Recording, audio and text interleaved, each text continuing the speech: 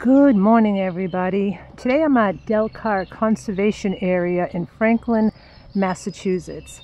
I came here today to find the next flower from my Wildflower 101 series. Today's flower 101 is Sessile-Leaf Bellwort. Common nicknames are Marybells, Wild Oat, Straw Lily, and Spreading Bellwort.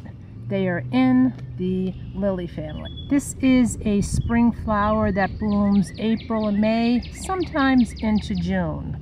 They can be hard to find because they are small and they resemble grass when they first come up. Bellwort is a perennial and it grows 4 to 12 inches high. The flower is bell-shaped and it's nodding down. It's a pale yellow or straw color. The size is 3/4 of an inch to 1 inch. There are 6 petals with 6 stamens inside. Usually it's a single flower. Occasionally you will find one with 2. Not sure how well this is going to focus because the flower is very little, but here you can see the bell-shaped and how it nods down.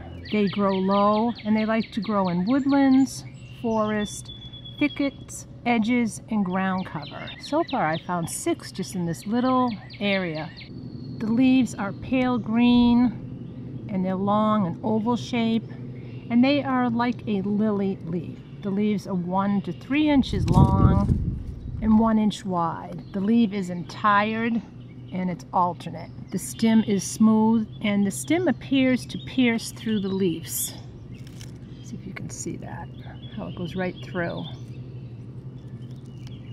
Bellwort does have a fruit. It's not out right now, but when you do see it, it's going to be a triangle pod with a point on one end, and it's 3/4 to 1 1/4 inch long capsule. Bellwort does not need a lot of sun and it can handle some shade.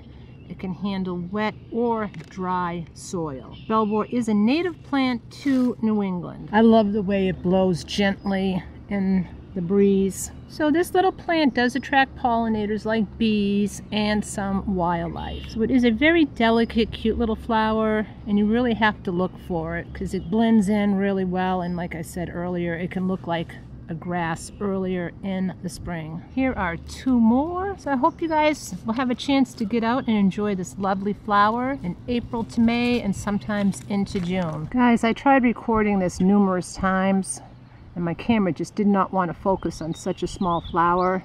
So sorry about that. Hopefully get a good enough look to understand the flower I'm talking about. Peace, love, and joy. Always be humble. Always be kind. See you next time. Thanks for watching.